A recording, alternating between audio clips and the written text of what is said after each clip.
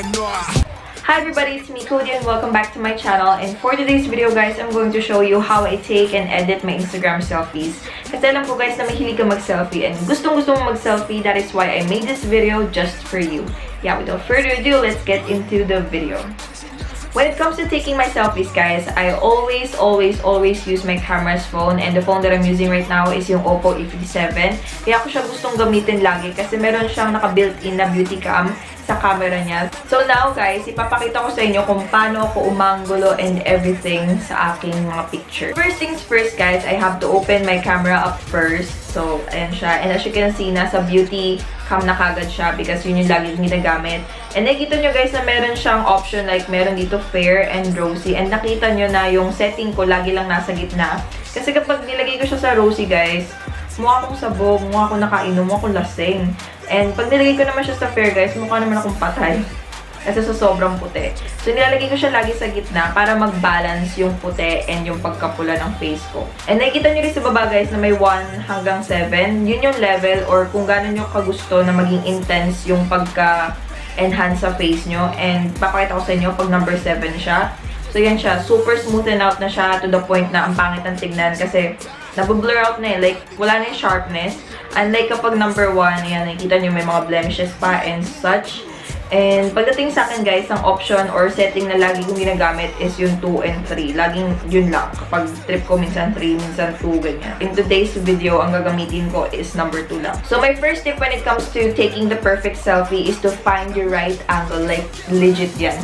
Like, this is just my opinion guys ha. Hindi ganun ka-importante para sa akin yung lighting. Kasi minsan, ang ginagamit ko artificial lightings lang. Like this one, ring light lang. And then minsan, yun nga, sa harapan ng bintana. Pero bira lang yun. Kasi bira lang din naman ako lumabas ng kwarto kapag nag-film eh. So that is why artificial lights lang ginagamit ko kapag, kunwari, mga selfies, ganyan.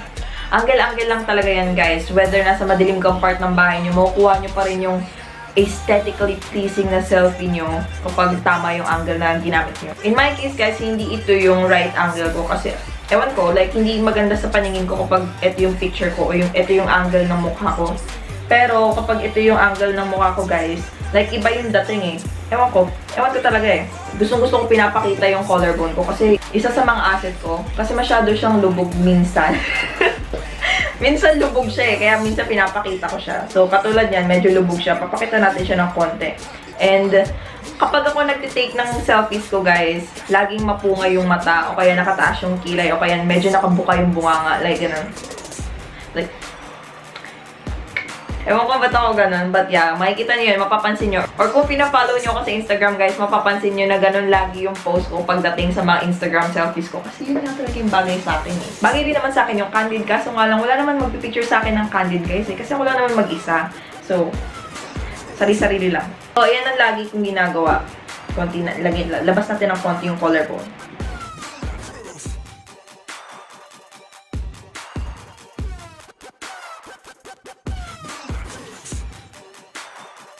Siyempre guys, kapag nag-selfie tayo, make sure na bonggahan nyo na. Gawin nyo ng perfect. Like, guluin nyo yung buhok nyo kung gusto nyo. Ako kasi guys, gusto ko messy hair talaga.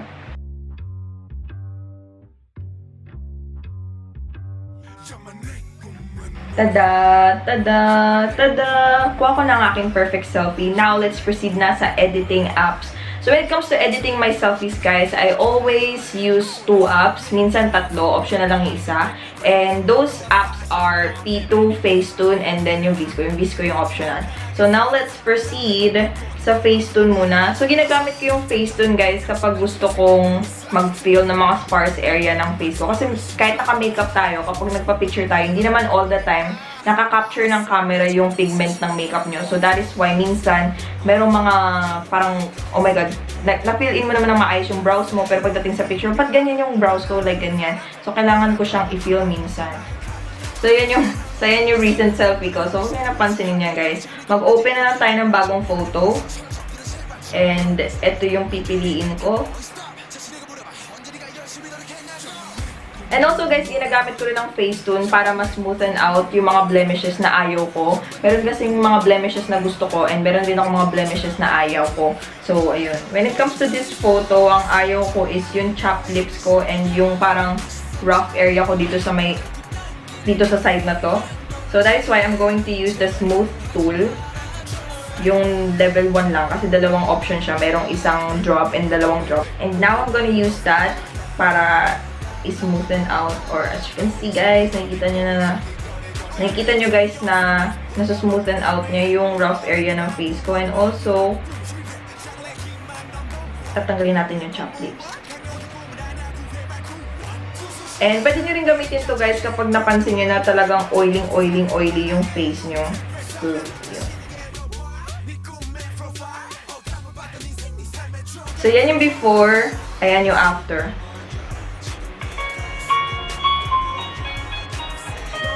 Yung nasa kalagitnaan ka na. Yung doon ka na sa climax. May biglang ads. Close. Now, let's proceed with the tones naman.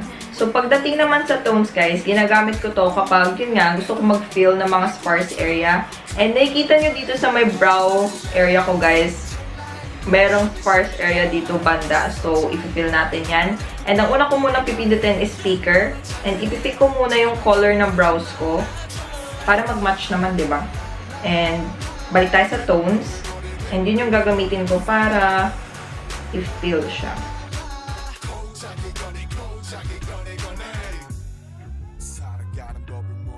So, ito yung before, guys. Ito yung after.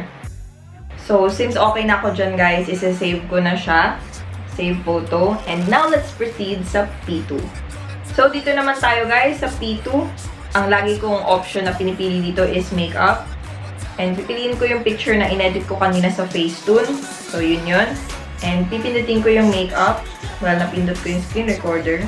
So, nakikita nyo guys na walang kulay yung buhok ko, unlike yung mga recent na pinopost kong picture sa Instagram. That is because inedit ko rin ang aking hair color gamit ang PITU.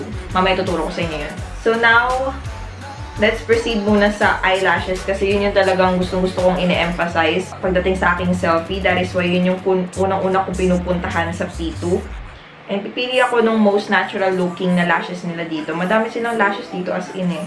You know, as in. Kung gusto mo ng smoky, yan. Gusto mo ng dramatic, yan. Yung mga ganyan. But in my case, guys, ito lagi kong pinipili. Ito. Zoom in ko kayo. So, nakikita nyo dito, guys, merong option. Like, pwede nyo siyang i-adjust. I-adjust yung opacity ng lashes nyo.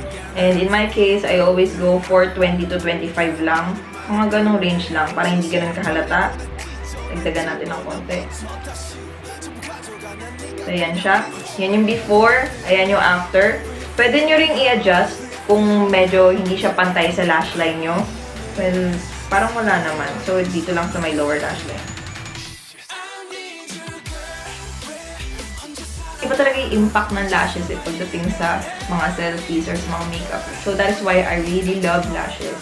Pagdating naman sa eyebrows, guys, ito, optional lang to. Pero, minsan ginagamit ko din to kapag hindi ko feel yung brows ko.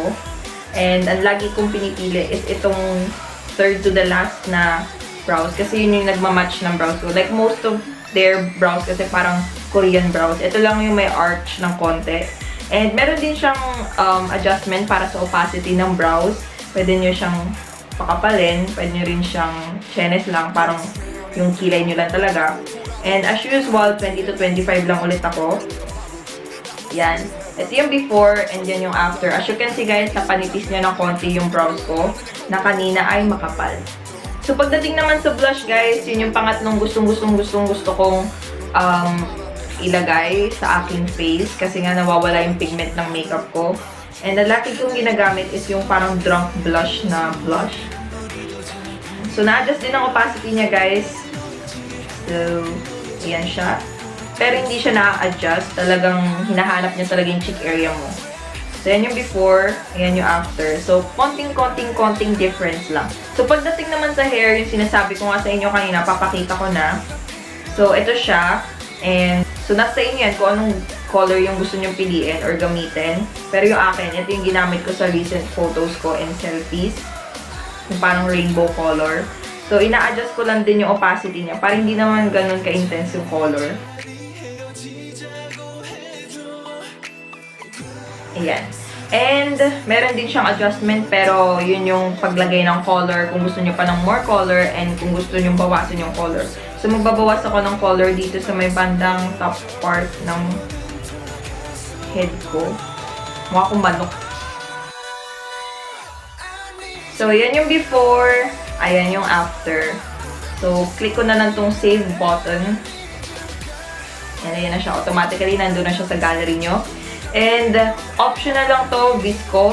Gumagamit ako ng VSCO kapag gusto ko lang maglagay ng grain sa aking mga photos para hindi siya maghalata na edited siya.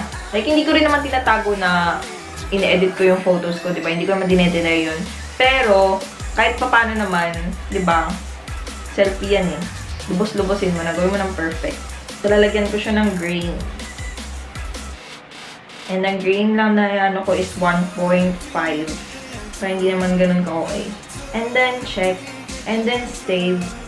So, ito guys, yung before ng aking selfie and ito na yung after. As you can see guys, minimal changes lang pero at the same time na-enhance niya ang aking face and selfie. And that's just it guys for my video. Hope you like this video. If you like this video, make sure to give this video a big old thumbs up and also don't forget to subscribe kasi tinuruan ko kayo paano maging base. Thank you for watching and see you guys in the next video. Bye!